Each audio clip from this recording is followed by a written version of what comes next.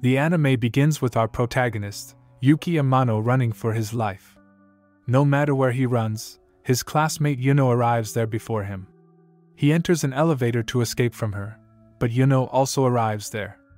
As she approaches him, Yuki in panic starts wondering where things went wrong. We go back 1 week ago. Yuki is a school student who has zero social life and spends most of his time observing things around him and writing them in his diary. Apart from this, he talks with two of his imaginary friends.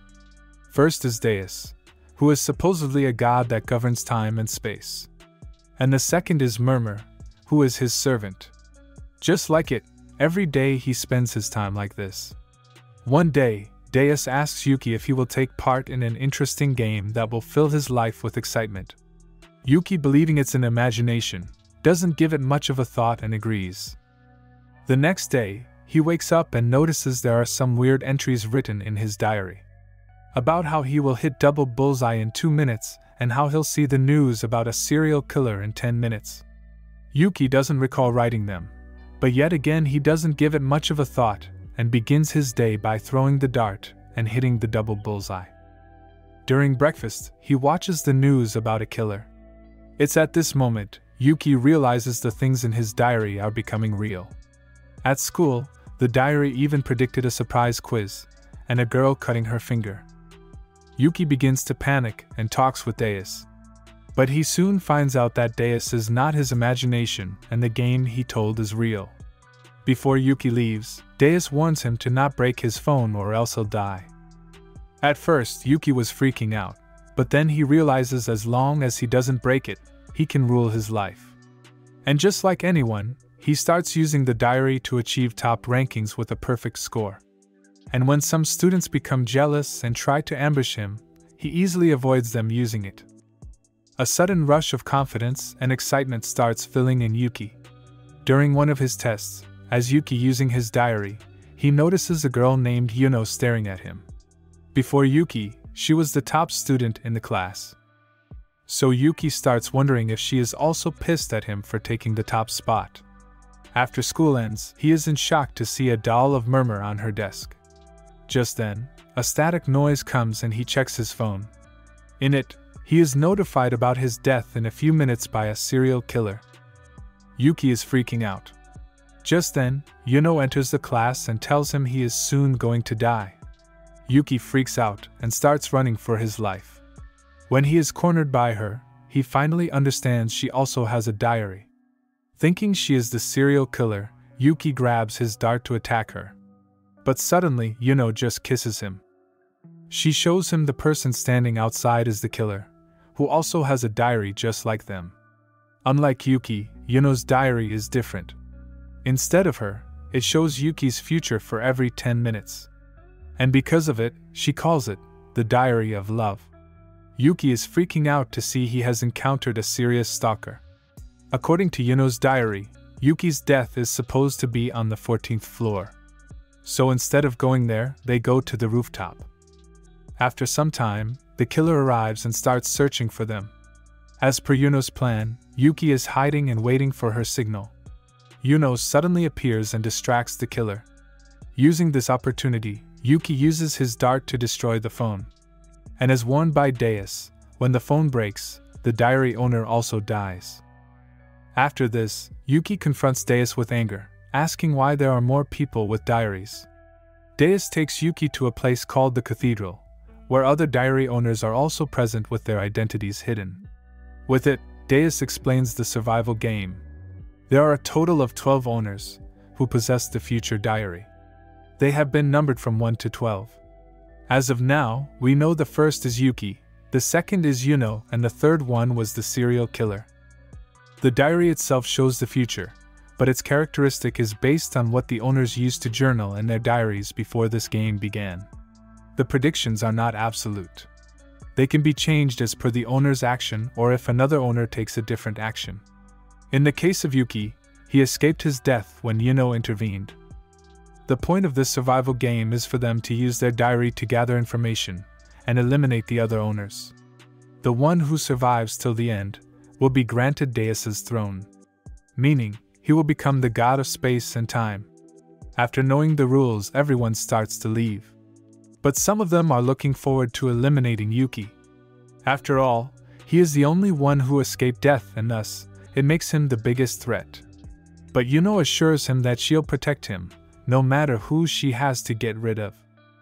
The next day at school, Yuki is worried to realize he can have an encounter with any owner at any time. After everyone leaves for the PE class, a girl named Mine approaches Yuki. She reveals that the serial killer was actually his homeroom teacher. And that's why he is absent today. Yuki is confused as to who she is and why is she saying this. Just then, a static noise comes and Yuki's death is in 3 hours. Yuno comes to protect him, but Mine dodges and before jumping off, only says one word. Die. Suddenly throughout the floor, bombs start to explode. Fortunately, both Yuki and Yuno are safe. Yuno assures Yuki that he doesn't have to worry about anything because she'll kill that woman.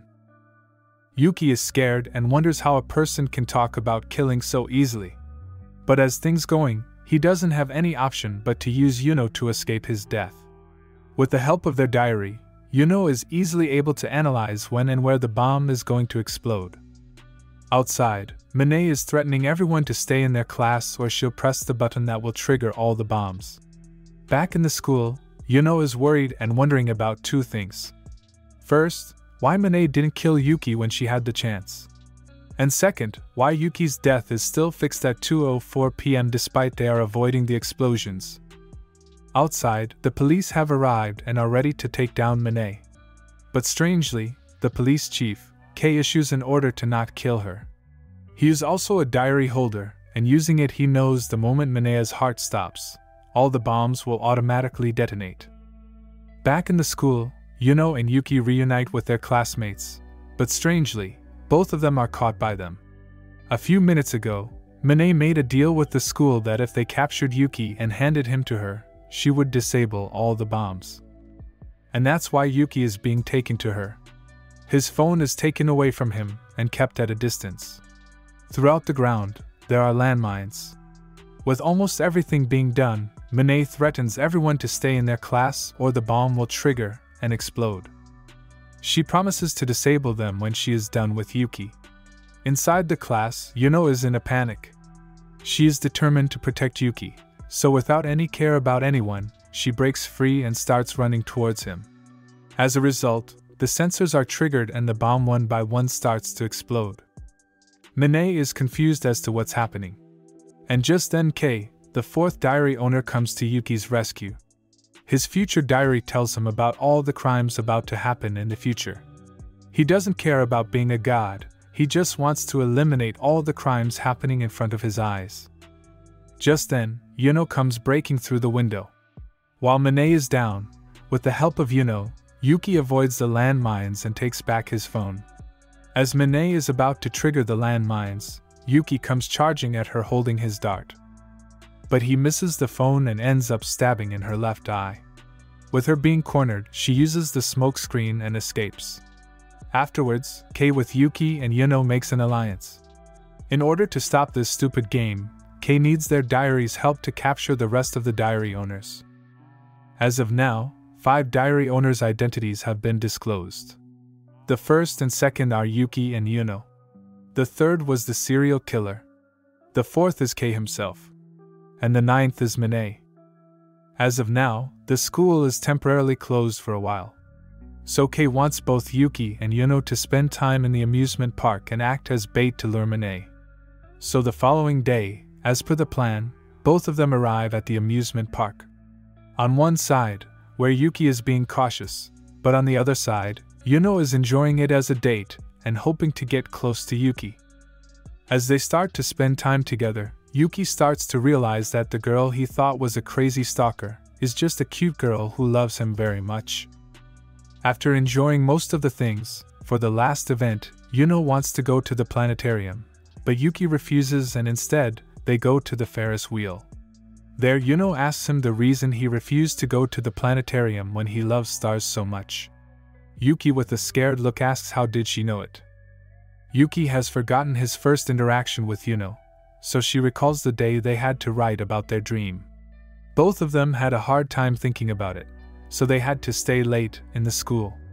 Yuno went up to him and noticed that Yuki wanted to see stars with his parents. But he was unsure about it, as his parents recently divorced. So Yuno asked him if he would want to watch the stars with her, but Yuki refused because he only wanted to go with his family. So as a solution, Yuno promised to be his wife, so then they would see the stars as a family. Hearing this, Yuki wonders how a girl can become so obsessed with such a simple promise. He asks if she is hiding something, but Yuno doesn't answer. She kisses him and says it's a secret. Afterwards, both of them head home. Upon arriving at Yuno's home, while blushing, she requests him to stay with her for the night. Yuki agrees because Kei also told him to stay together until Minae is caught. In the house, there is no other person other than Yuki and Yuno, and strangely, the electricity has been cut off. While Yuno is in the kitchen, Yuki uses his diary to search for the toilet. On the way, he comes across a door, about which there's no entry in the diary. Meaning, if Yuki opens it, the future will change. The moment he opens it, every diary owner's future changes and Deasa's cathedral starts to fall apart. Inside the room lie 3 dead bodies. Yuno suddenly appears with a scary look, saying he shouldn't have opened it. Yuki in panic starts running. He arrives home, but soon after, Yuno also arrives. She starts heavily knocking on the door, requesting him to open it. Yuki tries calling Kei about it, but before that, he receives a message from Yuno about whom is he trying to call. It's at this point that Yuki realizes he just can't escape this freak. After a few minutes, he ends up falling asleep. On the other side, Minae is trying her best to escape from the cops. Using her diary, she knows which route is best, however, the cops are all over the place. Just then, a person approaches her. Minae looks at her diary and sees he is the only way for her escape. So she follows him and ends up in a cabin. The mysterious man has covered his face.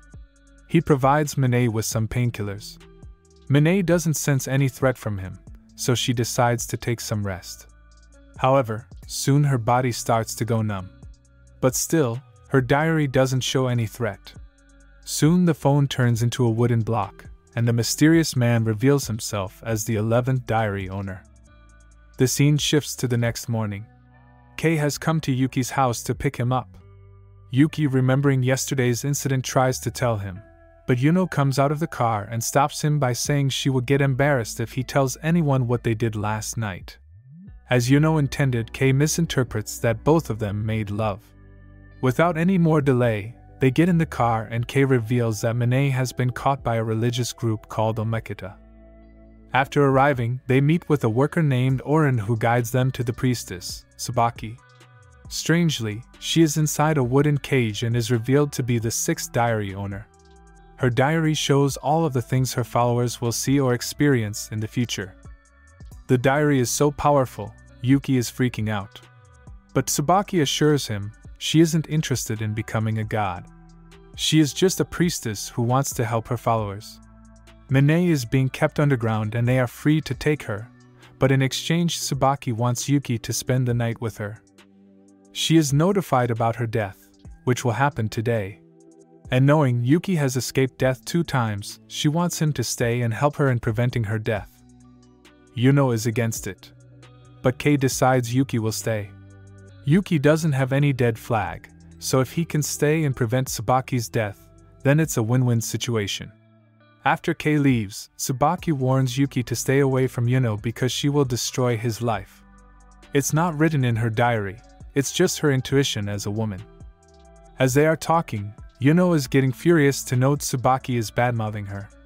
And now she wants to eliminate her existence. Suddenly, the futon inside the cage starts burning, and a lot of followers in a hypnotized state start entering the room and start attacking each other. Yuki tries to save Tsubaki, but Yuno stops him. She warns him it's a trap and if he stays any longer, he'll die. But Yuki refuses. He'll not trust someone who is hiding dead bodies and isn't hesitant to kill anyone. He calls her a freak and proceeds to help Tsubaki. Fortunately, soon, the sprinklers start working. And with just one shout from Tsubaki, the followers break free from the hypnotism. Tsubaki thanks Yuki for trying to help her.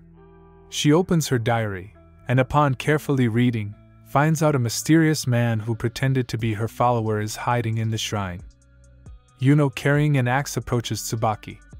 But just then, Yuki's future changes and he is about to die in 13 minutes by the followers. Soon, the collapsed followers start rising again. To protect Yuki, Yuno starts eliminating them one by one. She gives her hand and asks him to pick either her and live, or pick Tsubaki and die. Yuki just holds both of their hands and escapes. Kei, who fixed the sprinkler, is filled in about the current situation. He tells them to go towards the main gate where the backup is soon going to arrive. He will meet with them after he finds Mine. In the shrine's basement, Mine is tied up. The person who pretended to be Tsubaki's follower is Hirosaka, the 12th diary owner. Just like he hypnotized Mine into believing she was holding her real phone, similarly he is also the one who hypnotized the followers. Hirosaka knows the only way to beat Tsubaki's powerful diary is by creating confusion. His diary notifies him about any injustice about to happen in the future. It's similar to that of Kei's diary. But instead of written memos, they are voice memos. It's because Hirosaka is blind. Despite this disability, Hirosaka has developed sharp hearing. Using it, he knows what's happening above, and it's making him frustrated to see other diary users interrupting his plan. Above, as Yuki and others are running away, the followers start coming back to their senses. Tsubaki stops Yuki and suggests to eliminate the intruder. But Yuno had enough. As she approaches Tsubaki to kill her, just then, Yuki receives a call from Kei about Hirosaka coming after them. He also tells them about him being blind and having sharp hearing. Soon after, 5 people calling themselves the 12th diary owner arrive. They warn Yuki about Tsubaki being evil and this whole religious group being a cult that is involved in many illegal activities. As a person who aims to bring justice, Hirosaka is going to sacrifice himself and eliminate Tsubaki using a bomb. But even after hearing this and Yuno insisting Yuki to escape, he doesn't believe them and isn't ready to leave Tsubaki behind. With no other choice, Yuno decides to eliminate Hirosaka. Knowing he has sharp hearing, she creates a distraction. The person who reacts the first, she instantly eliminates him. After disposing of the body, the bomb explodes. But by this time, Yuno is exhausted. With Hirosaka being eliminated, Tsubaki shows her true colors. She initially planned to get rid of Yuki, Yuno and Kei at once using Mine as bait. But she never thought Hirosaka would be disguising himself as her follower. She reveals she was never a priestess.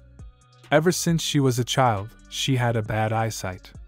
But her parents made her a priestess and started fooling people into thinking she had God eyes that see the future. And just like they intended, the number of followers started to increase. But after her parents died in an accident, the head servant named Funatsu took over the shrine. And to increase the followers, he started using her as a way for others to release their sins. Despite going through such things every day, she was able to endure such a disgusting world because she had her mother's handmade ball. However, one day the ball just vanished. And now, after what she has gone through, she will become the god and eliminate this world's existence. In front of Yuno, she kisses Yuki to make her suffer. But even after Hirosaka's death, Tsubaki is in shock to see her death is still pending. One by one, Yuno starts taking out the followers and deals a huge damage to Tsubaki's arm. She gives her phone to Yuki and pushes him to safety. Soon after, she collapses. On the roof, Kei is with Mine. With backup being kept out by the followers, he is in a tight spot. Inside the shrine, Tsubaki has tied up Yuno and planning to use her as a bait to lure Yuki. Yuki is currently hiding and scolding himself for trusting Tsubaki. He finally realizes Yuno is the one he should have trusted, even though she is a possessive girl with some dangerous secrets. Above everything, she loves him. Just then, an announcement is made. Tsubaki threatens Yuki to come, or else, Yuno will go through the same experience she had to go through. Yuki hears Yuno scream and is not able to bear it. He sees a ball and suspects it's the one that was made by Tsubaki's mother. He takes it and rushes to protect Yuno. He throws the ball, and as expected, Tsubaki, on seeing her mother's handmade ball after so many years, ends up getting distracted. Using this opportunity, Yuki destroys her diary with his dart. With it, Tsubaki dies. Soon, the police enter the shrine and start taking care of the situation. On the way home, Yuki looks at Yuno and ponders, what exactly is this girl? She lives in a house with dead bodies, but is so obsessed with him that she'll do anything to protect him. He couldn't resist but kiss her. On the other side, surprisingly, Mine isn't arrested because Kei has made a secret deal with her. A week later, after picking up his mother from the airport, Yuki is on his way home. Yuki's mother's name is Ria, a programmer who works overseas. Most of the time she is abroad, but occasionally she comes to visit Yuki, like today. Upon arriving, they notices the window's glass is broken. Yuki checks his diary and immediately goes inside to scold Yuno. Yuno, after reading her diary, knew Yuki's mother was coming. So to impress her, she cleaned the house and made dinner. Ria finds her incredibly cute and misinterprets her being Yuki's girlfriend. As she eats the dish, Ria is so amazed by the taste that she requests Yuno to marry her son. Hearing this, Yuno couldn't be more happy. After dinner, Ria shares that her friend's son, Hojo, will come tomorrow and live with them for some days. Hojo's parents were Tsubaki's followers, who died in the Omekida incident. Police haven't revealed to the public what exactly happened, and write off the incident as a mass suicide. It's gotten late, so Ria insists Yuno to spend the night here. Yuno agrees, and while she is in the bath, upstairs, Ria prepares the bed. Before leaving, she teases Yuki and tells him that no babies before getting married. At night, while both of them are lying, Yuno wants Yuki to sleep next to her. But he refuses and clarifies he doesn't like her. Yuno, with a confident tone, says that he will. On the 28th of July, they will make love and become one. Yuki gets embarrassed and goes to sleep. On the other side, Yuno is relieved to know Yuki's mother is a cool person. Or otherwise, she had other plans. The next morning, Hojo arrives. Everyone is mesmerized to see how adorable he is. He starts drawing a picture of Yuno. After cutting it out, he tries to show it to Yuno, but he accidentally slips while holding a scissor. Fortunately, the scissor pierces the cushion and Yuno isn't hurt. Hojo apologizes for being reckless and goes to the washroom. Despite looking like an accident, Hojo did that intentionally. It's because he is the fifth diary owner. His diary is like a drawing book, which shows the future through drawings. Hojo doesn't aim to be a god, he just wants to have some fun. And eliminating Yuki and Yuno is a fun challenge for him. Despite being only 5 years old, Hojo has the intelligence of an adult. To eliminate 2 diary owners, he has brought some tools. Before lunch, he injects poison into the tomatoes. But when Yuki tries eating them, Yuno stops him, because they are heavier than when she washed them. She believes they are spoiled, so she throws them away. Just then, the future changes and Yuki realizes another diary owner apart from him, and Yuno is near. On the other side, Hojo understands that to take down Yuki, he first has to get rid of Yuno. And to pull it off, he plans to electrocute her. Back in the room, the future again changes and Yuki is notified about Yuno's death by electrocution in a few seconds. The moment Hojo puts the wire, the electricity cuts off. It's Yuki who did it by tripping the circuit. And by watching Hojo holding the wires, they both understand he is also a diary owner. At night, when Hojo is asleep, Yuki starts searching for his diary. But Hojo comes out and reminds them, with the tiny brain they have, they can't possibly find his diary. Ignoring him, even the next day, Yuki keeps looking for it. But Yuno had enough. She grabs her hammer and goes straight for the hit, however, she accidentally hits Ria. On witnessing the scene, Yuki is in shock. He quickly puts on the bandages and scolds Yuno for being so reckless. Yuno is very sorry for her actions. Yuki holds her and reminds her that unlike him, she can easily find the diary if she tries. While blushing, Yuno promises she will. Yuno gets serious and starts thinking of possible areas which are accessible to Hojo, and yet no one can find it. Knowing Yuki has searched every corner of the home, she assumes it's outside the home. Yesterday Hojo went to the convenience store with Ria, so she believes he mailed the diary to himself. And just then, the doorbell rings. Yuno alerts Yuki about it, and without any delay, he quickly grabs it. But as he opens it, a poisonous gas starts to leak, and he soon collapses. Hojo praises Yuno for her intelligence. But the package had to be opened from the other side. Yuno takes Yuki inside the bathroom. As the house starts to fill up with gas, Hojo starts knocking on the door and teases Yuno to come out and play with him. But even after minutes, when she doesn't come outside, he starts getting bored. He promises to give the antidote if she can find him and hide and seek. Yuki doesn't want her to go. But Yuno understands how important the antidote is. So she goes out, and first, breaks the windows and puts Ria to safety on Yuki's request. Then she starts searching for Hojo. But Hojo, using his diary, easily switches spots. After thoroughly searching the first floor, Yuno goes upstairs to find him. But she is too late. Hojo combines the bulb with the overflowing water and electrocutes her. Yuki hears the scream. Before Hojo injects the poison, Yuki comes to her rescue. But he soon collapses due to the poison. Yuno gets up in anger. With Hojo being cornered, she stabs him. And as promised, he gives the antidote. Before he dies, Hojo thanks Yuno for playing with him, unlike his parents who were always busy fighting. After he vanishes, Yuno collapses. Soon after, Mine comes and gives the antidote.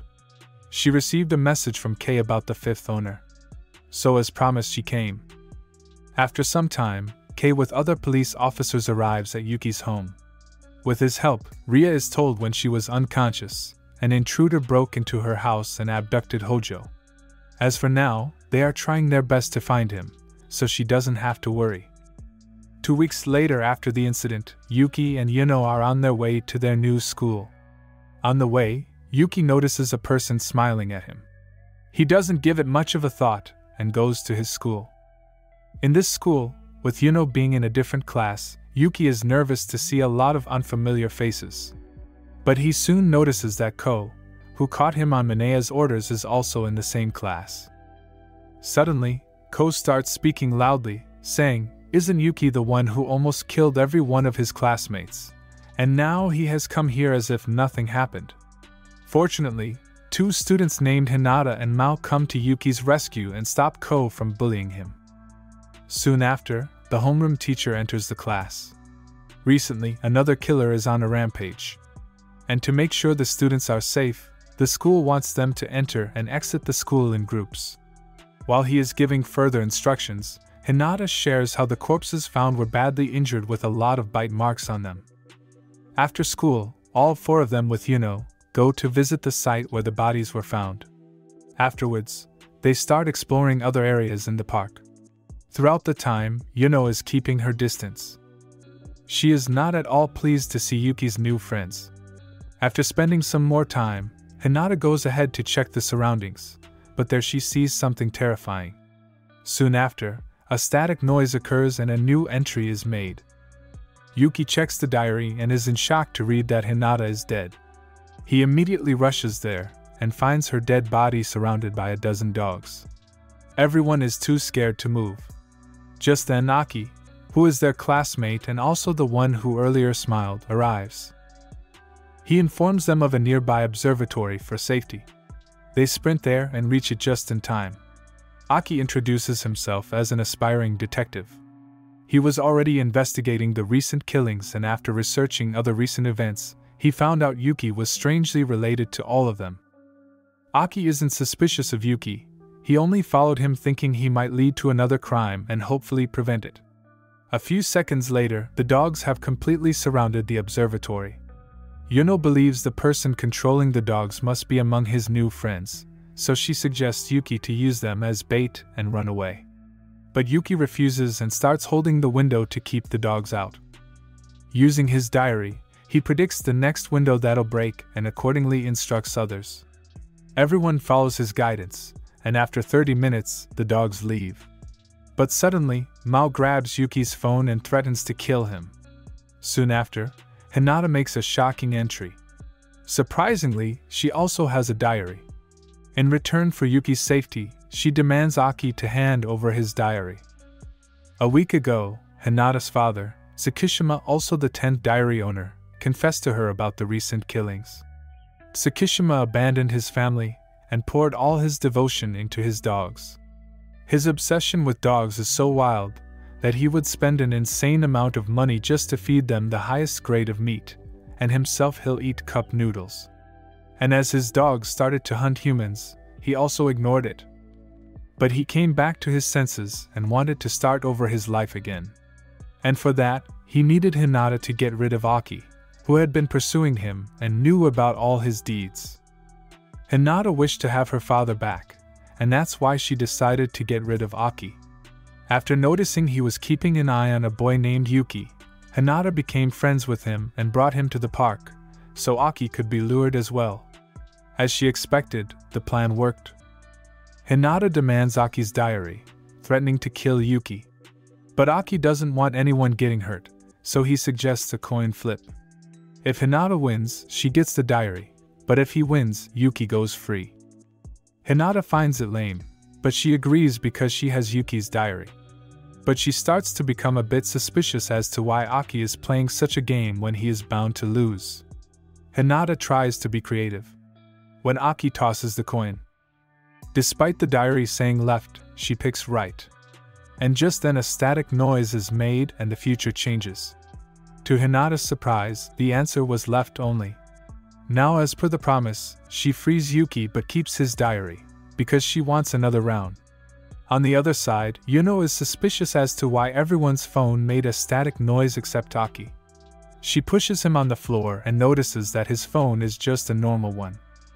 It's revealed that Aki is not a diary owner. He suggested the game hoping to win in pure luck, and now knowing this, Yuno is more furious because he was risking Yuki's life. Aki gets up. He wants to continue to game and win back Yuki's diary. Before starting, Aki shares his plan with Yuno. Yuno agrees to follow, but she still doesn't trust him completely. Aki assures her he will not risk Yuki's life because his love for him is more than a friend. Yuno is just speechless. Soon the final game begins. This time, it's Hinata's turn to toss. She decides to follow Yuki's diary and puts the coin in her right hand. Before Aki answers, Yuno covers Yuki's ears. And then, Aki guesses the right hand, which is correct. And after Yuno takes off her hands, Aki lies to Yuki that he picked left, which is wrong. After telling this, Yuno knocks down Yuki. Hinata is in shock to realize she just lost. The reason Aki won is because Yuki's diary predicts only what he will see and believe. So even if it's a lie, as long as Yuki believes it's true, the diary will also show the same. Suddenly, Mao takes out her knife to attack, but Yuno quickly rushes and stabs her. Hinata pushes Yuno and drops Yuki's phone. While she is grieving over Mao's injury, everyone escapes. But soon she gets up and uses her diary's ability to order the dogs to attack. Yuki is notified about everyone's death. Aki plans that he with Ko and Yuno will distract the dogs, while Yuki will use this opportunity to take care of Hinata. Everyone agrees. But Yuno, instead of following the plan, starts following Yuki. She suggests using Ko and Aki as bait to escape. But Yuki doesn't want to risk his friend's life in danger. He knows, despite what happened, Hinata had the chance to not play the game and use him as a hostage. But still, she played it and fulfilled her promise. Yuki knows that Hinata is not evil, it's her father. With no other choice, Yuno goes ahead and threatens to kill Hinata. Yuki in panic asks her the reason she is trying to keep him away from making friends. The reason Yuno is doing it is because she doesn't want anyone to get close to Yuki, or they'll take him away from her. Yuki can see things would become ugly if he doesn't do anything. So as a solution, he lies that no one will take him away from her, because he loves her and wants to be her boyfriend. Yuno drops the knife and starts blushing. Yuki requests Yuno that as a boyfriend he wants her to accept them as his friend. Yuno happily agrees. Fortunately, the situation is under control, but Yuki understands he did something which can't be taken back. Hinata starts crying and apologizes to his father for failing him. Tsukishima calms her and tells her it's fine. He is a bad father who was trying to escape from his actions by putting the burden on his innocent daughter. He wants to repent for his sins and tells Hinata to stay happy. Afterwards, a loud gunshot noise comes and everyone concludes that Tsukishima has taken his life. But in reality, it's Kei who killed him. The scene shifts to an unknown cabin, where Mine is working on her bombs. A few months ago, when the game began, Mine had an encounter with the third diary owner. But because of his armor, her bullets and bombs were ineffective. With no other choice, she escaped, but during it, she ended up hurting her leg. There she comes across a police officer named Nishijima who was investigating the serial killer. On seeing Mine, who is a wanted criminal, he immediately arrests her and hides inside an abandoned building to avoid the serial killer. Mine has to pee, but Nishijima refuses to unlock the handcuff and goes with her. While doing it, Mine is too embarrassed. When she is done, she tries using the flush, but it's stuck and she ends up using her strength, resulting in breaking it and getting soaked in water. Nishijima notices her trembling with cold, so he picks a dress for her to wear it. At first, Mine refuses, but after a lot of persuasion, she agrees. After changing, Nishijima looks at her and praises her for looking cute. But as Mine blushes and steps back, she trips and Nishijima ends up falling and accidentally grabbing her melons. He apologizes for it, but on seeing Mine's girly side he got a bit excited. Now to escape from the killer, Mine comes up with a plan. Accordingly, Nishijima distracts the killer and lures him into a room. Afterwards, they close the door and Mine uses her flashbang, which creates a loud noise. After escaping from there, surprisingly, she shoots Nishijima and runs away. As a girl who was born amidst war, she hasn't felt or acted like a girl. To fix this corrupt world, she will become the god. The next morning, Yuki is invited by Aki to hang out. But unexpectedly, Yuno comes and shares she is also invited by Aki. Yuki realizes he has been set up by Aki for a date after he confessed his love. After a few minutes of traveling, they arrive at a bridal fair. It's a place chosen by Aki for their date. Inside the hall, they meet with Kei's wife who works as a staff. She becomes their guide for the day. After having lunch, both Yuno and Yuki change their dress and have a photo session. Yuki wants to tell her the truth before things become worse, but on seeing how happy Yuno is, he believes it's fine if he tells her later. Afterwards, they have a chapel wedding as well. Even though it's an act, Yuki is uneasy.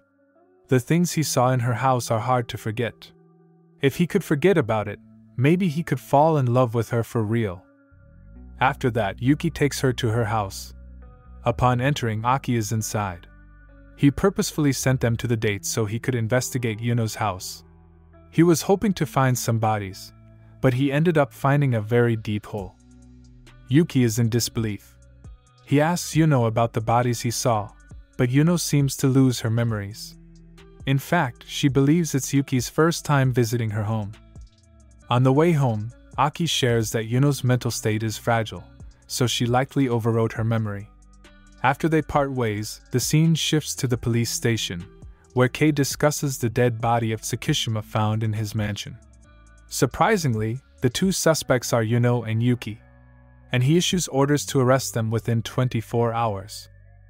The secret deal made by Kei and Mine was to make sure he'd help her by giving the info about the police so she could escape them, and in return, he wanted her to aim to become God.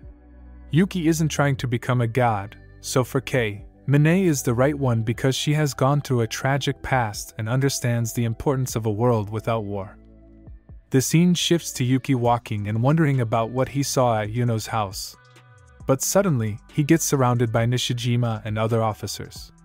He is taken to the station, and soon Yuno also joins him. Kei, while looking at his diary, tells Nishijima to first bring Yuki in 5 minutes. Back outside, seeing Yuki is nervous, Yuno promises to protect him even if she has to get rid of everyone in this police station. After 5 minutes, Yuki is called up inside the room. Kei asks if he or Yuno killed Tsukishima as they were spotted near his mansion on that day. Yuki immediately refuses. Kei assures him he already knew it. As a police chief, he had to interrogate him as they were suspects. Yuki is glad to hear it.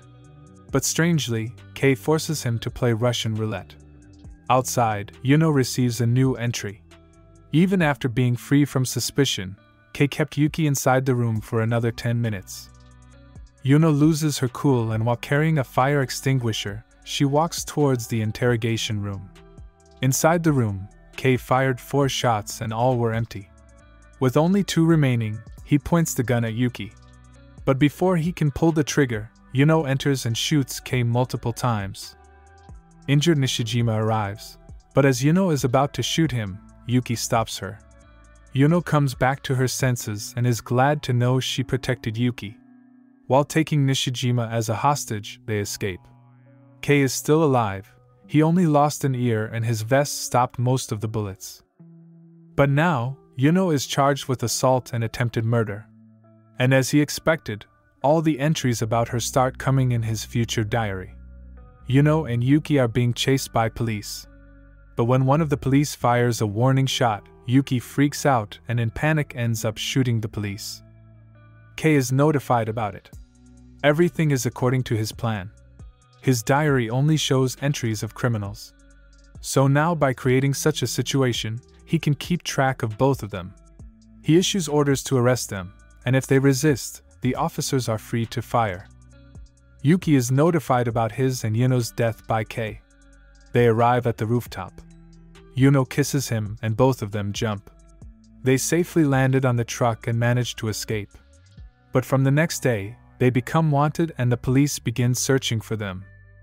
They are hiding inside a storehouse and haven't eaten anything since morning. Soon they notice that Kei's wife is heading to the hospital. Yuki gets curious and starts following her. On the way, a bomb suddenly explodes. Mine appears and takes Yuki hostage, but he messes up the button and a bomb explodes wrongly because of which they get stuck. Using a ladder, as Yuki starts crossing, Mine stops him. She realizes she will not escape alive as things are going. So she decides to form an alliance with them. In return for her safe escape, she will tell them the reason Kei betrayed them. But just then, she receives a call from Kei. Because of his diary, he knows what's happening. So before he arrives at the hospital, he tells Mine to not let them escape. But she refuses and hangs up the phone. Soon, she also receives a death entry. After crossing the ladder, they go inside a room, where Kei's wife and their son are. He is terminally ill with 3 months remaining. Apart from wanting Mine to become the god, Kei also wanted her to cure his son's illness. But now that he is after her life, Mine will use them as hostages and will destroy his diary. Soon after, the police completely surround the hospital. Back in the room, after tying up Kei's wife, Mine assigns the roles. Yuki will scout, and Yuno will keep a watch on the hostages. Before Yuki leaves, Mine gives him a grenade. Afterwards, she calls Kei to propose a deal. In return for his son's and wife's lives, Mine asks Kei to prepare a getaway car for them and to kill himself. But to her surprise, Kei refuses to cooperate. He knows the chances of his son's survival are very low. So now, the only choice he has is to become God himself. He hangs up the phone, and the police force begins infiltrating the hospital. Yuki is notified about the deal failure, but it's too late. The police are everywhere and arrest him. As Kei approaches, Yuno comes in time and starts taking down the cops. Kei manages to take Yuki hostage. But Yuno grabs the grenade and threatens to unpin it. Kei frees Yuki and tells Yuno to put down the grenade. But she unpins it and rushes towards him. On the other side, Mine plants a time bomb in a different room. After she escapes through the window, she yet again has an encounter with Nishijima. Both of them freak out. Nishijima grabs her, but just then a light comes out. The grenade Mine gave to Yuki was a flash grenade, so fortunately, everyone is safe.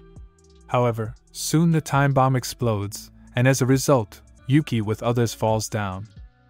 As he wakes up, Yuki manages to grab a gun, but Kei takes Yuno hostage. Yuki, in panic, checks his diary and finds out that if he shoots, he'll miss and Yuno will die. Yuno sees the future and insists him to shoot. If dying is for Yuki's sake, and by him, she is more than happy. Even though she knew he lied about loving her as a girlfriend, still the memory they shared was enough. Their wedding photo drops. Yuki looks at it and remembers the time they both shared. He tells Yuno that they are both going to live and marry. As Yuki stops panicking and starts gaining his composure, the future starts to change. He pulls the trigger and the bullet hits Kei. Kei is desperate to become God.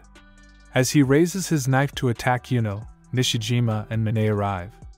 Nishijima heard the voice recording of Kei's plan to entrap Yuno and Yuki. Kei looks at his diary and accepts his fate. On knowing both his son and wife are safe, he happily breaks his phone and before vanishing, apologizes to Yuki. The scene shifts to a different dimension, where Deus is angry at Murmur because she altered the future. Kei was supposed to know about his son's illness much later, and thus his fight with Yuki was supposed to be later as well. But because Deus's life is soon going to end, Murmur hurried things, so the next god can be chosen quickly. Deus isn't pleased and warns Murmur to never again interrupt the game. The following day, Yuno and Yuki are free of the accusations. Fortunately, the cop Yuki shot survived, and with the help of voice recording, Nishijima took care of the case. Mine has yet again escaped, but it seems for some time, both of them can share some time as a couple. Yuki together with Yuno is going to the mountains to watch the stars as he promised. While he goes to the bathroom, Aki sends a message to him. But because Yuki's phone is with Yuno, she reads it. In it, Aki is warning Yuki to stay away from Yuno at all costs. On reading this, Yuno is pissed and deletes the message. After traveling for an hour on the bus, they arrive at the location and rest for a bit. Yuno grabs a cola and gives it to Yuki. On the other side, Aki goes to Yuki's house but soon finds out he is not here. He meets up with Nishijima and explains the situation. As a young aspiring detective, Nishijima already knows Aki and trusts his skills. He shares the information he found in Kei's diary.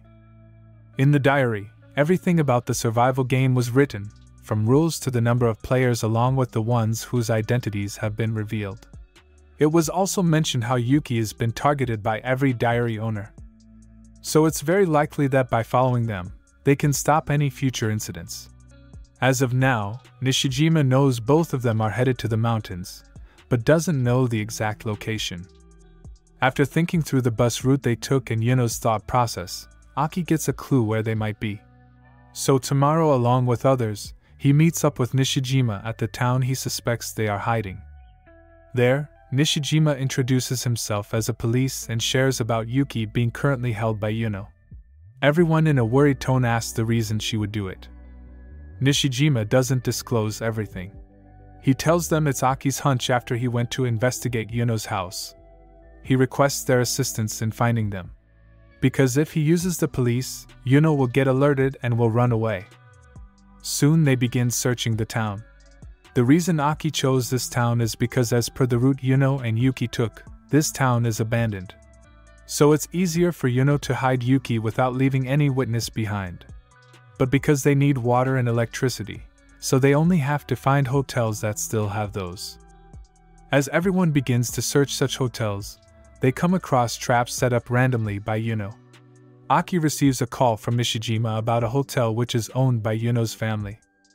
On the other side, Hinata receives a mail from Yuki, requesting her to help him. She receives the location and immediately heads there.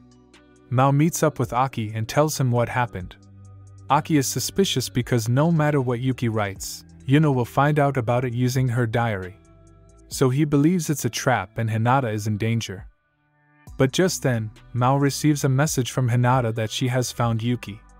Aki is still suspicious, but he also cannot sit idle. So after arriving at the hotel, he finds a room in which Yuki is being tied up. Aki tries calling him, but Yuki doesn't respond. Thinking he might be unconscious, he goes inside the room with Mao, leaving Ko behind in case something goes wrong. As he enters the room, he soon finds out it's a dummy. And as Ko also enters the room, the door closes. Soon, the room starts getting filled with gas. The scene shifts to a room where Yuki is being held in. Even though his eyes are open, he doesn't have any reaction. Yuno has picked this hotel because it's her father's, meaning she has full access to it. From here, she can keep an eye on the diary owners and police if they attack them.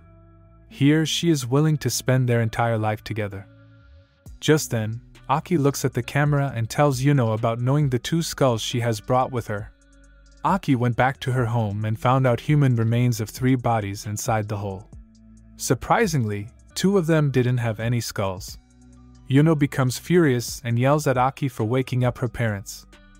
Aki assures her he has given them a proper burial, but he is curious about the 3rd body. Aki threatens Yuno to release everyone, or else he'll inform the police.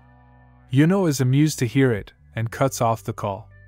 And now, the gas starts filling more quickly than before. Ko is freaking out. After the recent events, just like Yuki, he also started making a journal. Now on seeing his death, he starts writing his last message, but strangely the diary upgrades and welcomes him as the 8th diary owner. As he reads it, they find out the way to break free from this room. As they follow the diary's instructions, Yuno and Yuki's diary's future also starts to change. As Yuno picks it up to read it, Ko just barges inside the room. Yuki soon starts getting back to his senses, but still, he doesn't have any strength to speak. He starts to remember how he ended up here. After drinking the cola Yuno gave him, he fell unconscious. And after gaining back his consciousness, he tried getting away, but with Yuno here, he just couldn't.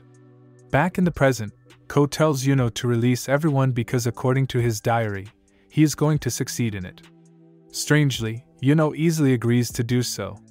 She throws the operation panel's key towards him, and Ko uses it to unlock the room Maki and Mao are trapped in. But as he turns back, Yuno fires the crossbow. As she approaches to kill him, a new entry is made and she soon notices Yuki is freed.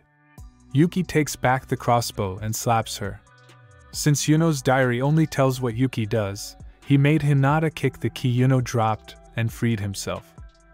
As Yuki starts untying Hinata, he is notified about 3 diary owners on their way to this hotel.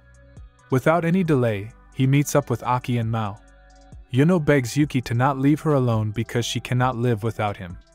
But Yuki gives her a pissed look and leaves the hotel. Nishijima picks them up.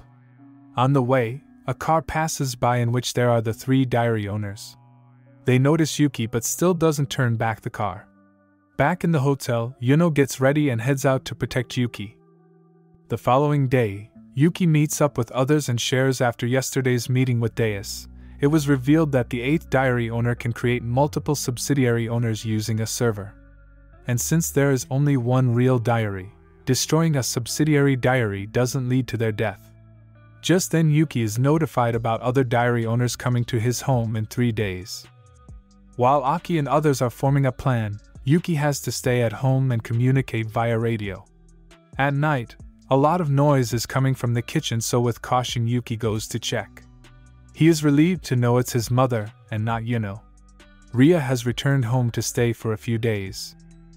As they start eating dinner, Yuki finds it weird to see there is too much food for 2 people. Ria tells him it was also for Yuno, but after preparing the dinner, she left. Yuki is scared as hell. After 2 days, Yuki is taken to Ko's house with police providing protection. As they enter the house, everyone is amazed to see how huge it is. The reason Aki chose this place is because it has a cell tower. Meaning that if it's turned off, the 3 subsidiary owners will not be able to use the diary as they will lose their connection with the server, and then it'll be easier to take them down. As hours pass by, finally the police report the 3 targets breaching the mansion. Suddenly, the light is cut off and now the remote to control the cell tower isn't working. Seeing the plan falling apart, Yuki begins to panic, wondering how anyone can know about their plan. But he soon notices it's Yuno who has returned. Yuno has cut off electricity, so only she can protect Yuki. With no other choice, Aki invites Yuno up. After tying her up, together with Ko, he goes to disable the cell tower. Soon, the two diary owners named Maru and Ahi enter.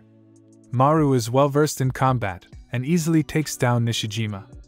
And because his diary predicts the next move his opponent makes, he has a huge advantage.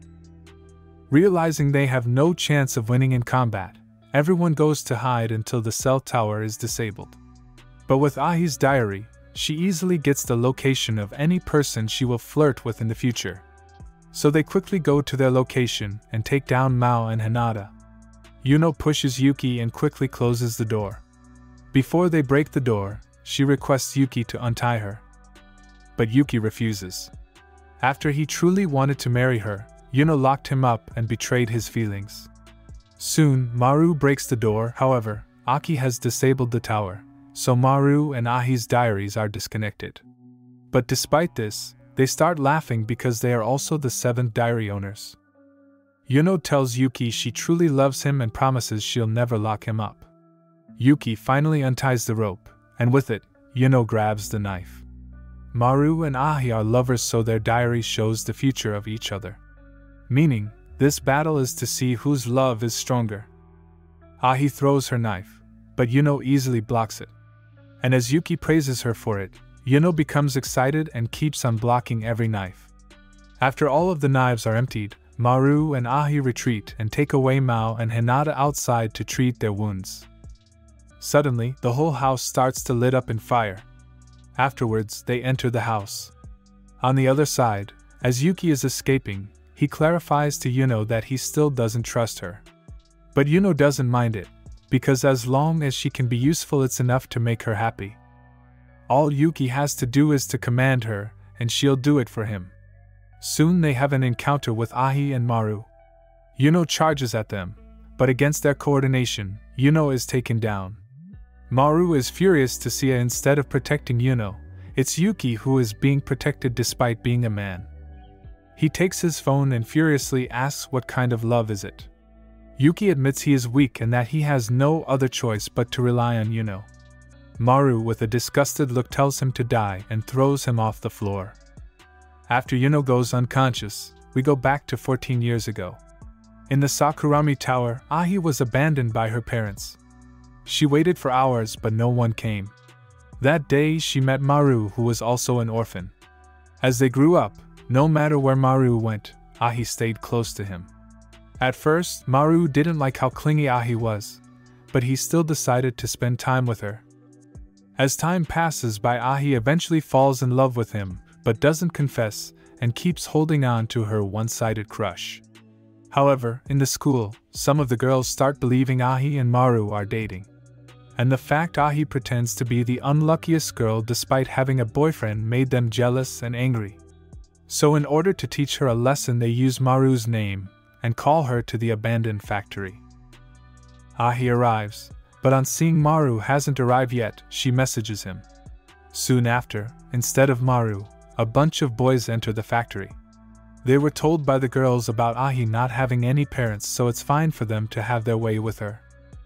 On the other side, Maru reads the message. He is confused and tries calling, but when Ahi doesn't respond, he begins to panic and rushes there. He arrives there, but it's too late. In anger, he beats everyone to a pulp and eventually kills them. After realizing what he has done and despite it, he wasn't able to protect Ahi, Maru tries to take his life.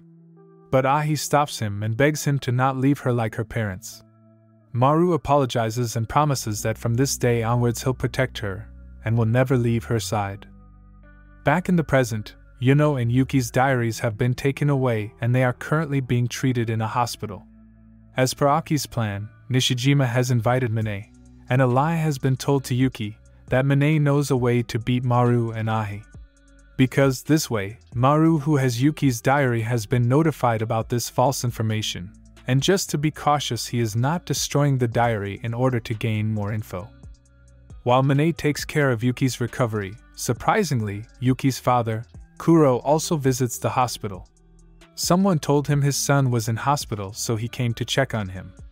As they start to spend time together, Yuki, who was earlier in the dark about their parents' divorce, finally gets to know that his father is in a huge debt, and because of this, he isn't able to return home. But Kuro promises Yuki that he is working on it, and will soon return home, so the whole family can watch the stars like he wanted. In the evening, while Yuki is still doing his recovery, at the hospital, Kuro is desperately searching for something. After he receives a call, we get to know Kuro has been ordered by someone to destroy Yuki's cell phone in return for his debt to be paid off. Yuno happens to hear it. The following day, Nishijima arrives at an orphanage which is run by Yoshita, who is also the 8th diary owner. Suspecting the culprits behind destroying Ko's mansion are here, he has come to raid it. Back at the hospital, as Yuno is about to get rid of Kuro, Yuki stops her and asks what's gotten into her. Yuno shares what she heard yesterday, and that she believes the person ordered is the 11th diary owner. Yuki finds it absurd and doesn't believe Yuno. A few seconds later, Yuno is called up by Maru. After knowing Yuki's father knows the 11th diary owner, Maru threatens Yuno to bring him to the Sakurami Tower or he'll break their cell phones. Yuno returns to the room and explains, in return for Yuki's cell phone's safety, they want Kuro to visit them. At first, Kuro is confused, but knowing the diary is with them, he agrees. Everything is according to Yuno's plan. She could have gotten rid of Kuro when she had the chance, but she purposefully acted in front of Yuki so Maru would be notified, and later she could have a chance of retrieving their diaries along with getting rid of Kuro and the 7th diary owners. After they arrive, the moment Kuro approaches Maru, he is taken down. Now with no use of Yuki and Yuno's diary, before he breaks it, Maru challenges Yuki to a duel so he can beat him for being a weak man who has to rely on his girlfriend to protect him. Yuki, seeing his father knocked down, gets furious and charges with all his strength, but Maru easily grabs him and throws him away. Soon, Kuro gets up. He picks up Yuki's phone and breaks it. Yuki is in disbelief. But he doesn't die. Just then, Yuno comes charging at Ahi and snatches away the bouquet in which the real phones are. The first time Maru showed them the phone, Yuno realized they were fake because they had no scratches. Yuno gives the phone to Yuki and tells him she is the only one he can trust. Kuro approaches Yuki and requests him to give the phone to him. He promises to gift him a much better phone once his debt is paid off. Yuki earlier believed that his father betrayed him, but now he understands his father doesn't know about the future diaries. Just then, the building starts to shake heavily, and the floor beneath Yuki breaks and he begins to fall. Both Yuno and Kuro rushes to save him. Yuno reaches in time and saves Yuki. However, Maru grabs Kuro and takes him away. Using the diary, Yuki finds out they are going to use a parachute to escape. In the Yoshita's orphanage, Nishijima is notified about the situation in the Sakurami Tower. He came here to search for the servers controlling the subsidiary diaries, but he wasn't able to find them. Back in the tower, Maru and Ahi are happy to see after such a long wait they are finally married. After arriving at the top floor, Yuno is standing in front. Then, Yuki's voice comes saying he is hiding because he is weak, so now Yuno will take care of the fight. Maru is pissed and charges at Yuno. He dodges her knife and kicks her. He takes her phone and gets to know Yuki's location. Maru goes to the room but finds out Yuki is not there. It's because the diary he has is a fake one. Meaning that Ahi is now in danger. As he goes out to warn her, Yuki throws his dart and misses. But Yuno kills her. Soon the building starts to collapse. Just then, Kuro snatches away the parachute and escapes, leaving Yuki in complete shock. Ria was earlier called by Nishijima about Yuki being stuck in the tower, so she came. On seeing Kuro in a parachute, she confronts him, demanding where Yuki is. Kuro doesn't want to admit he ran away like a loser and left his son dying, so tells Ria he doesn't know about anything and insists her to let him go. But when Ria doesn't, Kuro begins to panic. The scene shifts back inside the building. After the roof collapses, Yuno, Yuki and Ahi are stuck under a concrete block. Despite being stuck, Ahi is glad to know Maru is safe and can live on. But Maru isn't going to abandon Ahi. He keeps making the way despite being heavily injured. It's hard for him to lift the concrete blocks, so Yuki helps him and asks Yuno to help too. But Yuno doesn't want to, or else they will lose Ahi as their hostage. Yuki asks her if she really loves him, or if she is just a psychopath. He wants to trust her, but if she keeps ignoring what he says, then it's hard for him. Yuno drops the knife and helps. After making outside, Maru holds Ahi in his arms. He gives the parachute to Yuki and tells him to take care of the girl who loves him. After this, together with Ahi, he dies. Yuki and Yuno successfully land, but Nishijima comes and gives an unfortunate news about Ria's death. At night, Yuki is sitting in his room devastated to accept the reality. He tries asking Deus to bring back his mother, but Deus refuses. His life is soon going to end, and if the next god is not chosen before it, this whole universe will be destroyed. After Deus leaves, Murmur tells Yuki the only way to bring back his mother is by becoming a god. Back in the human world, Yuki gets to know it's his father who killed his mother. He confronts him and tells him to turn himself in. But Kuro laughs and asks if he has any proof of him doing so. Yuki notices a receipt from a pawn shop and wonders what is it. He decides to follow him to see if he can be led to any proof. The next day, Nishijima interrogates Yuno about the third body found at her home. But Yuno doesn't answer and leaves. So now, Nishijima has to wait until the DNA report comes in. On the other side, Yuki wakes up a bit late and goes straight to the pawn shop. He manages to find Kuro, and sees him getting in a car heading to the shrine. Yuki follows him, and as soon as he arrives, he snatches away the bag to see what's inside. There he notices, it's a telescope. Kuro has decided to turn himself in. Just before that, he wanted to make things right. He came here to ask for forgiveness, and after that, he was planning to return the telescope to Yuki that he pawned.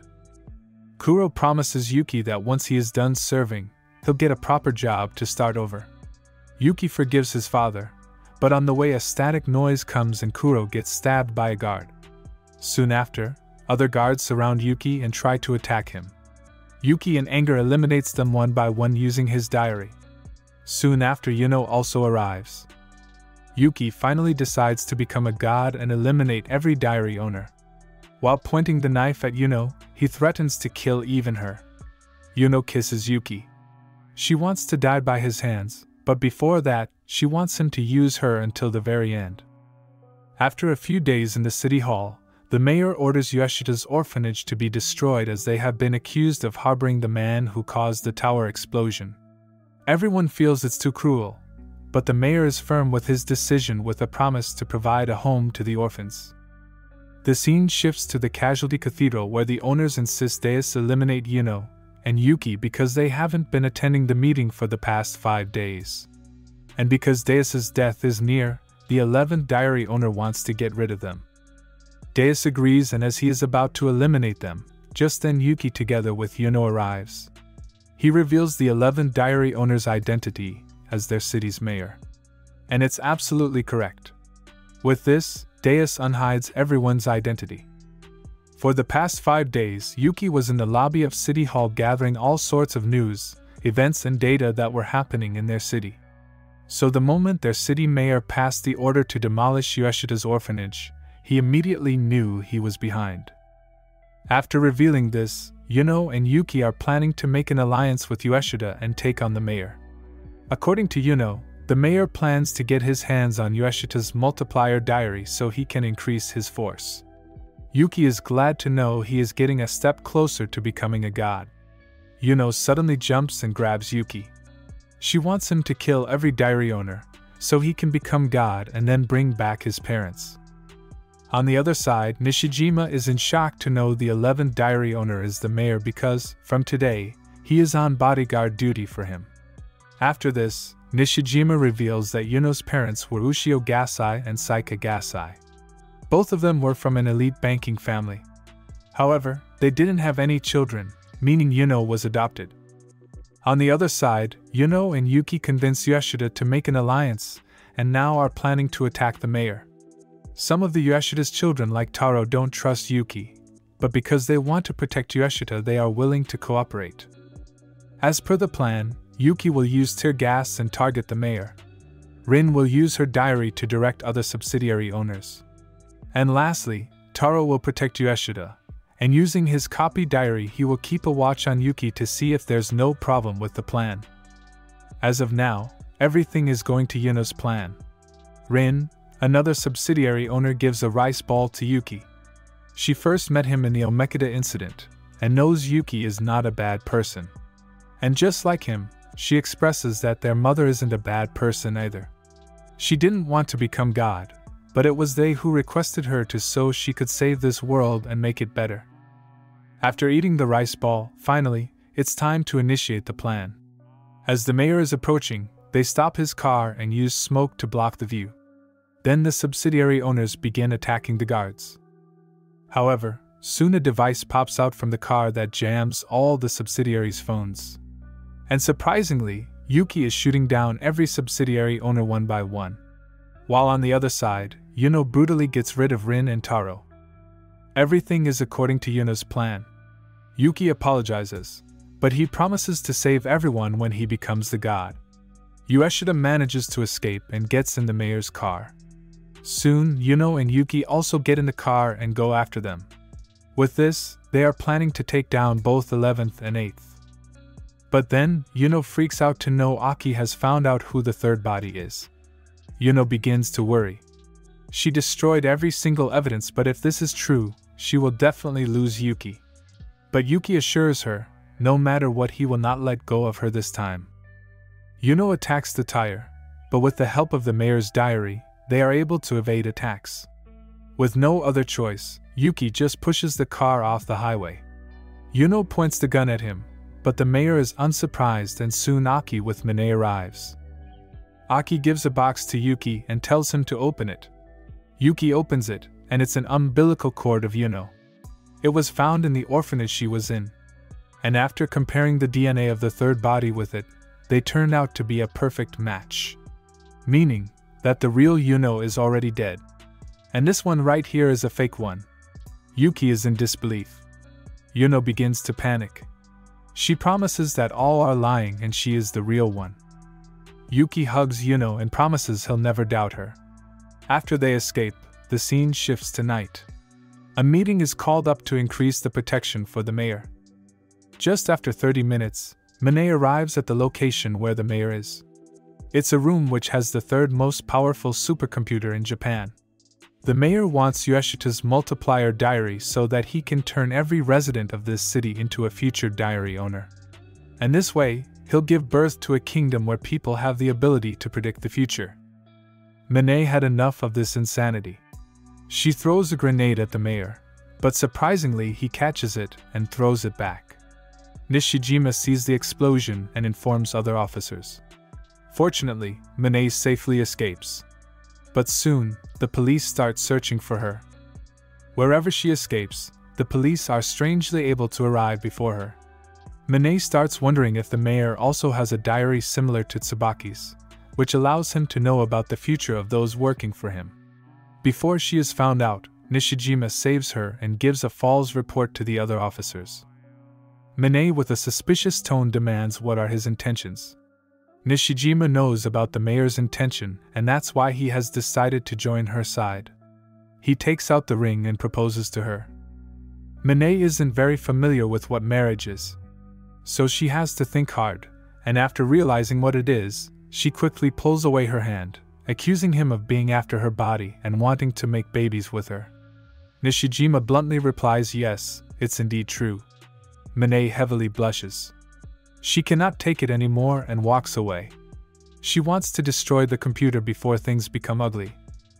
Nishijima stops her and promises he'll make her happy. Mine gets fed up and promises she will if he'll destroys the computer. Nishijima agrees. Inside the building, Ueshita finally reveals her multiplier diary. The mayor uses it and starts connecting it to the supercomputer. On the other side, Mine begins infiltrating using the flashbang. But to her surprise, the security is well prepared because of the mayor's diary. Soon after, the connection is complete. But Nishijima comes running and throws the grenade inside the room. Afterwards, both of them manage to escape. But Mine still suspects if they are really successful. Because if the mayor has a similar diary to Tsubaki, then he must have predicted Nishijima's action. She wonders if there is anything more to it. After fulfilling the promise, Nishijima hugs Mine, saying she belongs to him now. As he tries to kiss her, Mine also gives up on resisting. But just then a radio message comes about informing multiple crimes happening throughout the city. It's because the computer that was destroyed was only a part of the whole supercomputer. And as a result, everyone in the city has a future diary. People now know about the future movement of stocks, about when they will die and much more. In the cathedral, Deus is already at his limit and decides to take some rest. He realizes Murmur is planning something behind his back. Before he loses his powers, he is planning to do something. In a building, Hinata and others join Mine and Nishijima after Aki told them. Now they all have their own future diary. In Ko's diary, it mentions that 2 supercomputers named Holon are at the top of the quad towers. And they have to be destroyed at the same time. So for this, they all would have to work together. At first, Ko didn't want to help because of the things Mine did to his school. But if saving the city is by helping a criminal, he is ready to go. The next day, they arrive at the quad tower and split into 2 groups.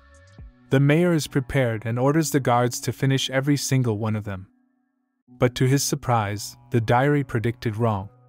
It's because Mine finally realizes the mayor's diary's ability is to see into others' owners' diaries. That's why in the first place, he was aware of her, but when Nishijima took action, he wasn't able to stop her. So in order to fool him, Mine only needs to feed him a lie by writing a false entry. And with it, Mine with others are easily able to intrude. But the mayor has something up to his sleeve. As Mine and Nishijima are on the way, a bomb suddenly explodes and soon after Nishijima gets shot. As the guard continues to shoot, Nishijima blocks the bullets and saves Mine. Soon Yuki comes and gets rid of the guards. With a smile, he apologizes for using Nishijima as bait. On the other side, Yuno is clearing the floors using a gun and a katana. After meeting up, as per the plan, Yuno goes to free Ko and others, while Yuki goes to get rid of the mayor. On the way, Mine points the gun at Yuki, threatening to kill him if he fails to eliminate the mayor after he used Nishijima as bait. Yuki doesn't say anything and heads towards the mayor. Soon he finds him, but the mayor gets inside the vault of the bank which used to be owned by Gasai, meaning Yuno's parents. Mine threatens the mayor's assistant and opens the door, but to their surprise, there is another one.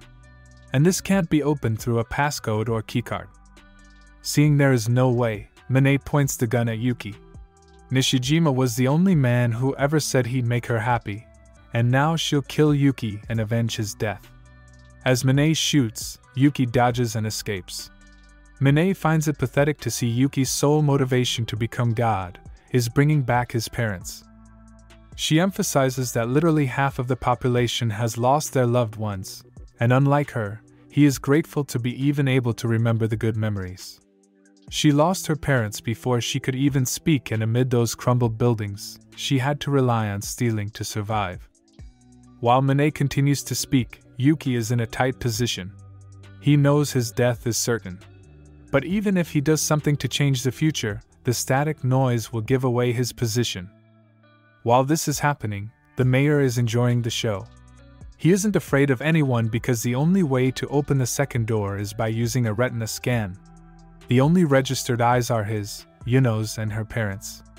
But because Yuno's parents are dead and she is a fake one, no one can open the second door.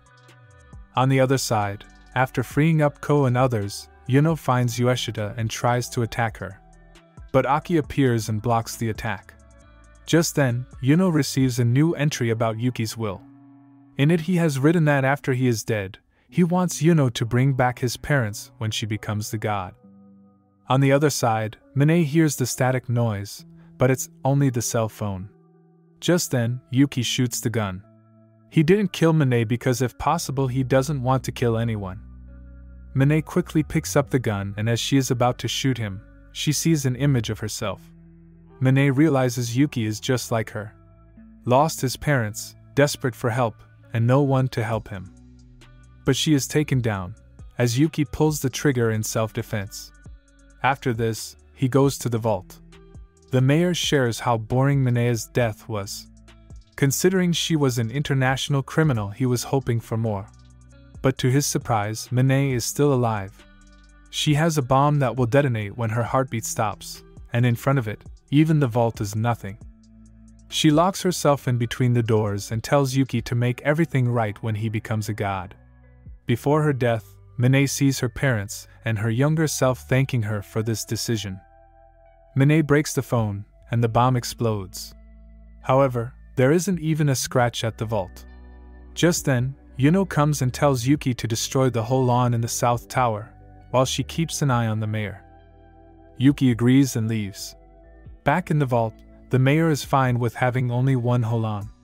But to his surprise, the vault door opens, and without any hesitation, Yuno just takes him down. On the other side, Yuki destroys the Holan and is notified about the mayor's death. He wonders how she pulled it off. Now, with the mayor dead, the only diary owner remaining is Yoshida, and as per promise, Aki will hand over her to Yuki. In Aki's home, Aki earlier believed it was better to hand over Yoshida to Yuki as he is the best person to become the god. But after seeing Yuno was able to easily unlock the door, he is having second thoughts. Aki knows Yuki's sole motivation is to become a god to bring back his parents. But as for Yuno, it's a total mystery. Just then, a black sphere-like thing appears on the rooftop. And not just Aki's home, it's all over the city. The world has begun to crumble. On the other side, Murmur is confused as to how Deus is dying so soon. As per her, the world was supposed to end on July 28th. She suspects he did something behind her back. Just then, Yoshida with Aki enter the cathedral. Murmur becomes furious to see a non-diary owner and tries to get rid of him, but Deus stops her. Aki asks if the person who becomes God will really have the power to reset everything. Deus replies that if he means by reset is dead coming back to life, then no, it's not possible. Aki knew he was right. Without wasting any more time, he returns to the human world to tell Yuki about it. Yoshida has created a subsidiary diary for Aki. Yuki and Yuno are on the way to retrieve Yoshida, when Yuno suddenly asks Yuki if he will be able to kill Aki and others if they betray him.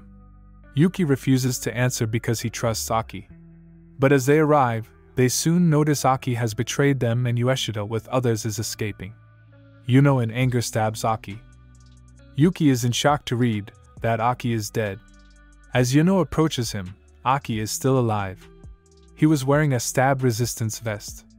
And afterwards, whatever Yuno tries to pull, Aki has a counter and easily blocks her attacks. On the other side, Yuki is confused as to how despite what the diary is showing, Aki is still able to survive the attacks. He figures out that Aki also has a future diary, and warns Yuno to step back. Aki praises Yuki and reveals his subsidiary diary allows him to foresee the actions of the diary owners. Seeing this will take time, Yuno tells Yuki to go after Yoshida while she deals with Aki. Yuki agrees. On his way, he is in shock to see even Aki has betrayed him. Back in Aki's home, just like Aki planned, he is successfully able to stall Yuno and now Hinata and others can tell Yuki about the truth. But surprisingly, Yuno just stabs herself. Now, if she dies, Yuki will be notified about her death, and no matter what others say, he will not trust them. Aki is now in deep thought. On the other side, Yuki arrives. Hinata comes and tries to convince him how from the very beginning, he is being manipulated by Yuno. She tells him that even if he becomes a god, he can't bring back people to life. Hearing this, Yuki is in shock. He starts laughing, and accuses Hinata of lying because a god can do anything. But after Hinata tells him, it's Deus himself who said it, Yuki starts to freak out, realizing he can't bring back people he has killed. Just then, he receives a call. Aki on his way is trying to call Yuki, but he isn't picking up. It's because Yuno is on the line. She begs Yuki to save her or else Aki will kill her. She warns him that all of his fake friends are planning to betray him. Yuki checks his phone and confirms it's true. He points the gun at Hinata, and asks why they all are planning to betray him. Hinata tries to convince him that it's Yuno who is manipulating him, but Yuki pulls the trigger and kills her. Afterwards, when Mao calls him a coward who can't accept reality, Yuki also takes her down, alongside Ko. As he passes their body, he promises to bring them back once he becomes the god. Aki finally arrives. On seeing the dead bodies, he regrets treating Yuno's wound, because of which she was able to mislead Yuki, and as a result, everyone died. He tells Yuki that from the very start, Yuno pretended to be his ally so that later she would kill him and become a god. Just then, Yuno arrives. Suddenly, Aki kisses Yuki in front of her.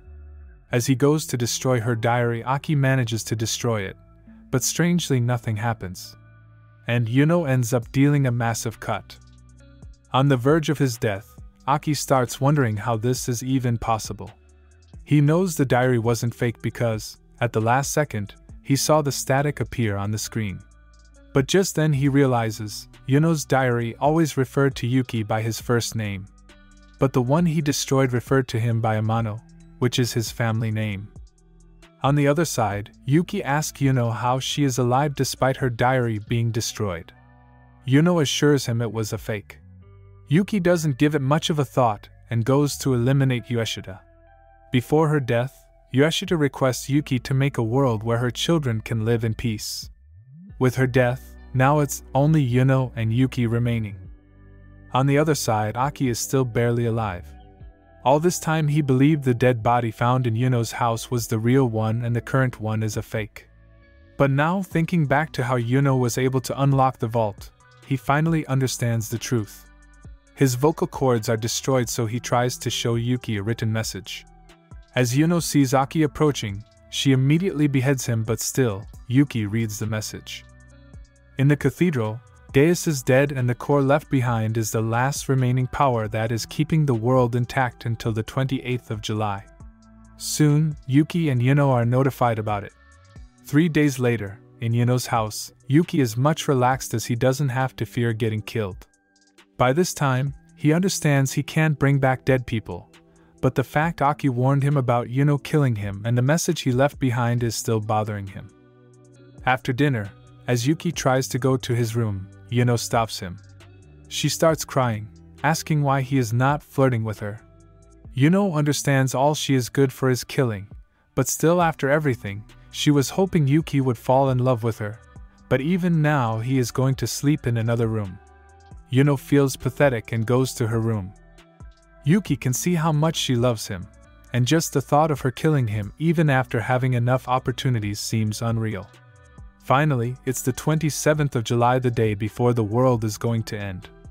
By now, Yuki feels bad for doubting Yuno, and now before the world ends, he wants to return her true feelings. For the first time, Yuki invites Yuno to have a bath together. Afterwards, they go into the room and make love. After 2 minutes, now that they have become one, Yuki requests Yuno to tell him the reason she lied about everyone coming back to life if he becomes a god. Yuno suddenly takes out her axe. She apologizes for lying. But she did it so Yuki would start looking to become the god. And now that they have finally eliminated everyone, for the last thing she wants him to kill her. But Yuki refuses. If becoming a god is by losing the person he loves, he doesn't want. Yuki is glad that they both can die peacefully, but he still wonders why Aki showed him that strange message. Yuno gets up and asks about it. Yuki shares that Aki believed Yuno was from the future and had already become a god. After that, she went back in time to come to this world and took the place of this world's Yuno by killing her. Suddenly, Yuno grabs the axe and attacks. All she wanted was a day with them being happy. But now, in this world also, she will not be getting that. Yuno starts attacking. Yuki dodges the attacks and ends up in front of the hole. Just then Murmur appears and pushes him into it. After that, Yuki sees the past when he and Yuno had their first interaction. Murmur shares that by this time, Yuno had taken her revenge after she trapped them inside the cage and starved them to death. Yuno had no hopes for her future until she met Yuki, who gave her the hope. After this, Murmur shows how the first world ended. Yuno's dream was to become Yuki's wife, but it never became a reality because soon the survival game started and only one could have survived. After killing every diary owner, Yuno and Yuki choose to die together by taking poison. However, Yuno only pretended. She also believed by becoming a god she would be able to bring back Yuki, but she soon realized it wasn't possible. After being in a state of shock to not be able to see Yuki, she used her god powers to go back in time to the second world, when Yuki was still alive. Without any hesitation, she got rid of second world Yuno because she didn't want to share the love. On seeing this, Yuki gets emotional to realize the girl who promised to become his bride is no more. He desperately tries to help her, but Murmur tells him it's pointless because these are only visions. Strangely, on the verge of death, Yuno hears Yuki's voice and starts requesting him to help her. Murmur is in disbelief to witness this. She immediately cancels the illusion and they return to the present. A few things Murmur didn't tell Yuki was that she is also from the first world. Meaning, she is actually Yuno's servant. After Yuno came to this world and killed the second world Yuno, Murmur used her powers to erase a part of Yuno's memory. And the reason similar things didn't occur as happened in the first world was because Yuki opened the door in Yuno's house, because of which the truth about the second world Yuno came out. Eventually, Yuno slowly started to regain her memories, after which she started making small changes which ended up changing the whole timeline. Back in the present, Yuki confronts Yuno and asks the reason she is trying to kill him. For Yuno, she wanted to die at the hands of Yuki and help him become the god. But when Yuki refused to kill her and said he wanted to die together, Yuno couldn't accept it. If Yuki does not become god, then the whole universe will be destroyed.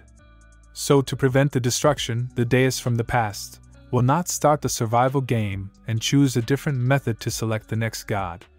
And because of this, Yuno and Yuki's relationship will not be closer, and she will end up staying only a stalker. That's why, if Yuki doesn't kill her, she will kill him and become the god. This way she will prevent the world from ending and will go back in time to spend more days with that world's Yuki. She will do it infinitely. Hearing this, Yuki starts to freak out. Just then, Yuno uses her powers and Yuki starts to fall. He realizes what a grave mistake he has made for his selfish reasons.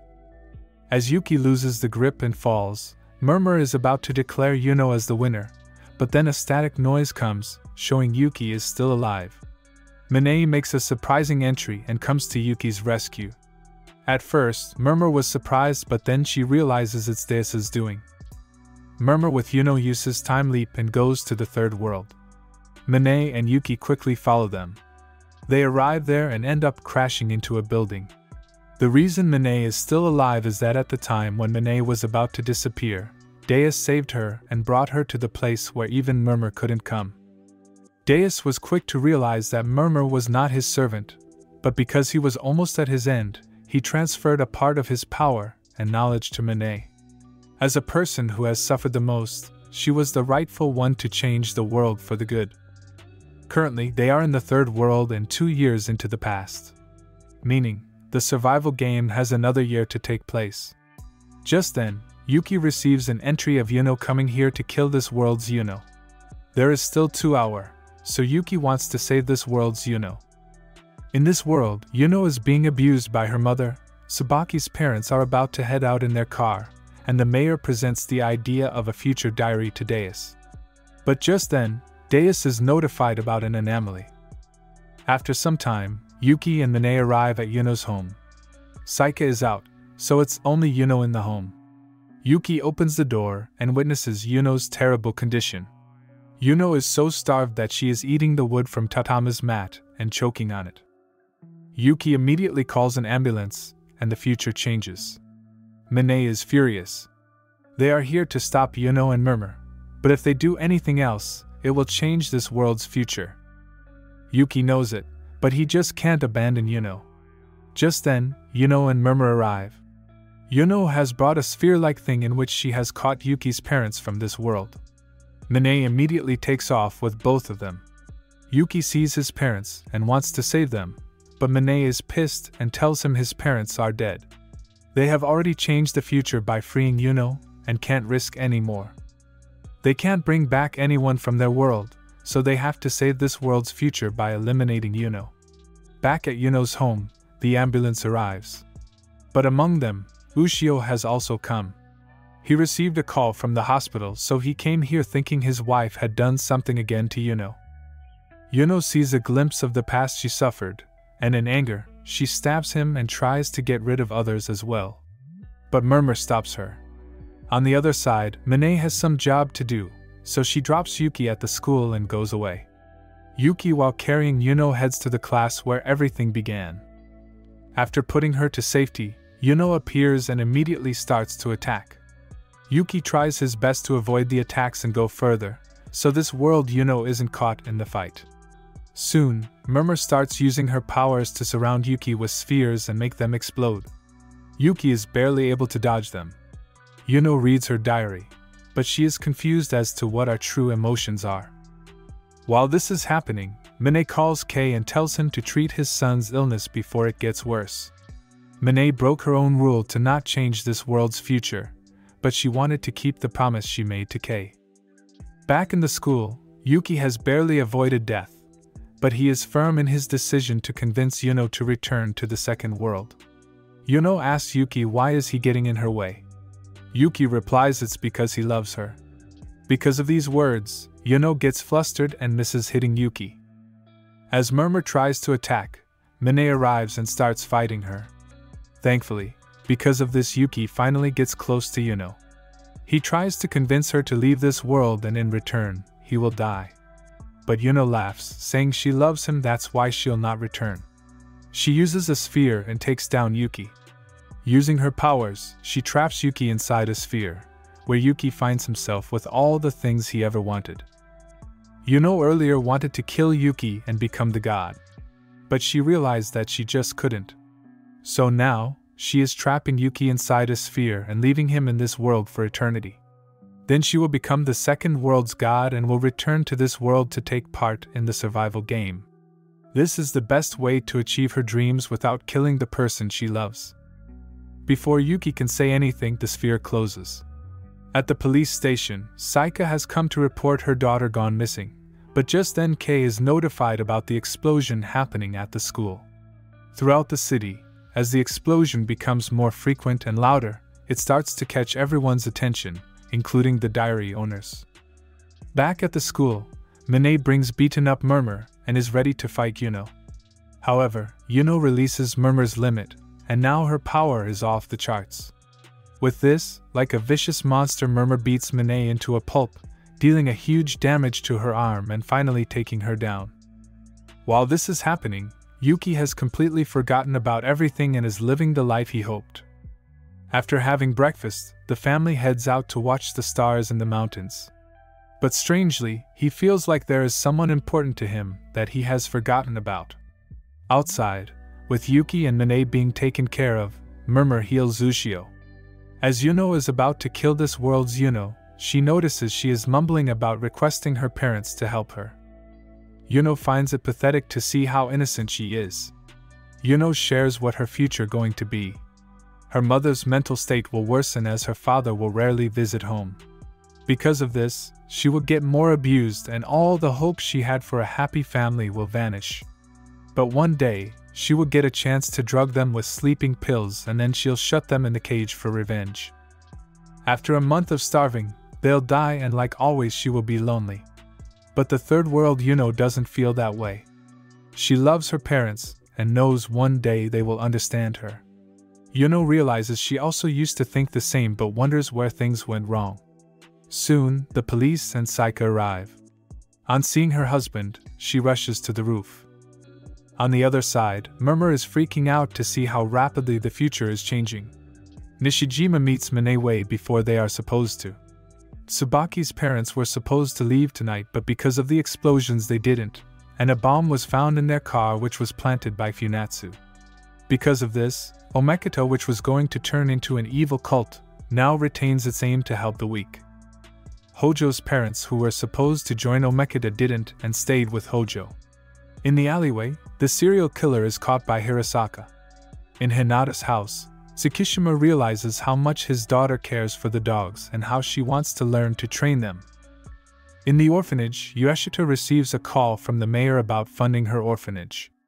It's because the future diary on which the mayor was working revealed to him about his death, and how the winner, instead of saving the world, will travel back in time. Because of this, Deus decided to change the way to select the next god. And now, Murmur is freaking out because at this rate the survival game itself may never happen. Back inside the school, as Yuno tries to attack, just then Ushio comes in between and takes the hit. Soon after, Saika also comes and is glad to find her daughter. Yuno is in disbelief to see her parents worrying for her. Just then, Kei comes and points the gun at Yuno. Back in the sphere, Yuki finally remembers about Yuno. He feels sad to leave his parents, but he decides to choose Yuno over his lost dream. Back outside, Yuno starts to see herself as a villain. She is glad for this world Yuno, but she loves Yuki and for him, she must kill this world Yuno. As she rushes at her, Kei pulls the trigger, the second world Murmur stops the bullet, and Yuki breaks free and stops Yuno. While the second world Murmur takes care of the first world Murmur, Yuno is emotional to see Yuki choose her over his dream. Yuki tells Yuno she doesn't belong here. He requests her to kill him so she can go back to being the god of the second world. Yuno raises the knife and stabs herself. In the end, she just cannot kill the person she loves. Both of them share a kiss for the last time, and soon after Yuno dies. With this, Murmur declares the winner is Yuki, and without disrupting this world anymore, they head to the second world. And soon, the world regains the balance. 2 years later, the third world Deus is still alive because he didn't start the survival game, which was supposed to have consumed a lot of his powers.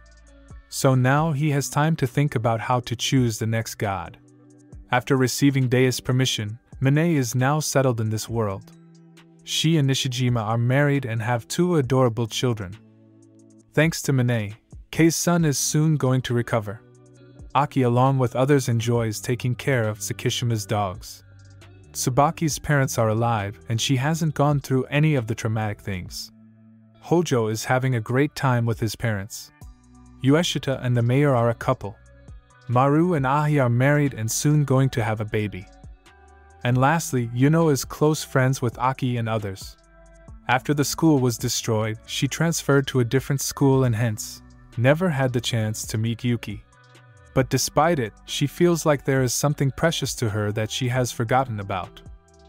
The scene shifts at night. Yuno is talking with her imaginary friend about how she feels like some of her memories are missing. Suddenly, Yuno finds herself in the cathedral. Murmur is alerted about the infiltration and goes to stop her from proceeding further. But just then, Mine comes. She tells Yuno to go ahead to regain her memories while she takes care of Murmur. Yuno starts running, and on the way, she starts to remember a boy who was very close to her. She enters a sphere-like room and finds the first world Murmur who is in captivity.